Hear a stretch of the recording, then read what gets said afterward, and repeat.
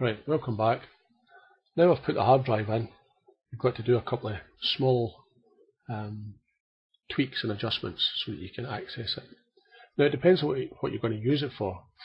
You might just well be accessing it from any computer in the house, in which case you don't really need to do anything else. That's you finished.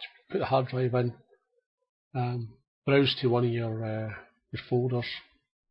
See if I can do one here. My computer, and then it's on the left hand side, so it's Readyshare.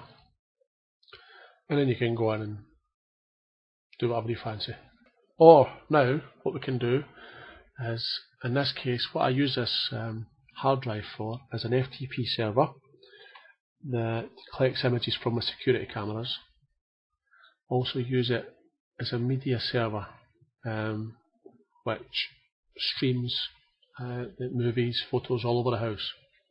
But it doesn't necessarily do it on a computer.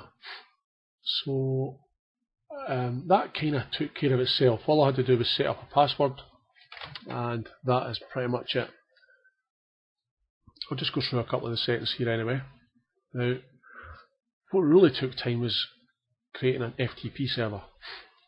Now, all this hard drive is actually doing is storing footage from cameras, or photos, or stills, whatever, from security cameras. Just like any FTP server, it's a storage device that can be located on a network or on an external network. So here we've got all the addresses for that. We've got just the network address, it's just Readyshare, so //Readyshare in the address bar will take you to the router hard drive. The HTTP is through the browser. I'll just click on it, right click on it, and it comes up like this. So I can, it's a different look to it. It's exactly the same as the WNDR4700, but it just means you can access it in different ways. Still need a password if you want to do any amendments to it. You can also see it from the outside world. If you're on holiday or something and you fancy watching a film you've got, then you can just click on, you would have to enable it for this one, and people could just go in and have a look. FTP server, this is what I use now for my security cameras, and this is the FTP server upload, this one here. Okay, so here's my security camera.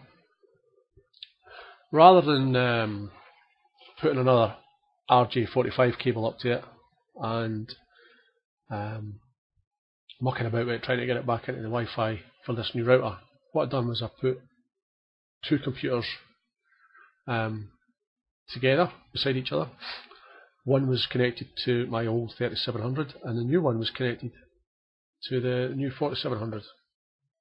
So all I've done was I got the Wi-Fi settings, pressed scan, found my new one,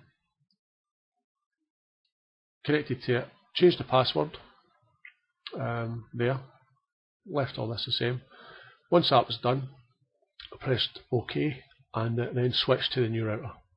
And I went through, I've got three cameras, I went through them and done one after the other. That way you're not having to mess about. It did take about 3 or 4 minutes per camera to switch over. Right, now for setting up the FTP server, I went in here. This is my external IP address, which is the one that the internet or everybody else sees me on.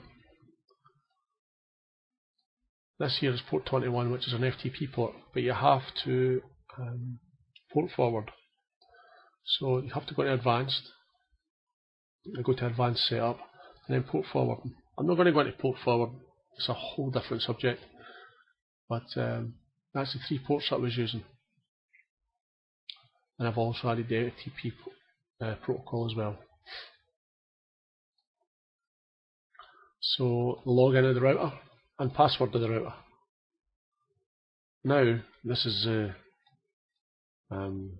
address to put the photos. To find that, all I've done was, here it's here. Tells me the address is here. So for I've already put in the external IP address, which is this here. That goes to the top. It then goes to shares, which is it's the protocol for the router to tell it you want to send it to a hard drive.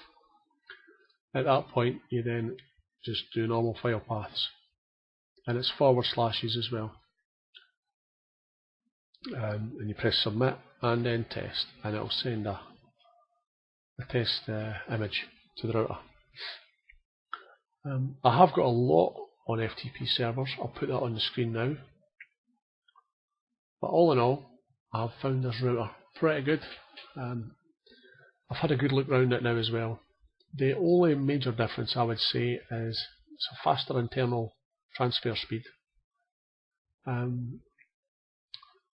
It is obviously got an internal hard drive capability, which is good, but you've got to remember there's a hard drive in it because they are quite fragile. It's just got a different user interface. It's not an awful lot of difference, to be honest, but for £100, it makes sense.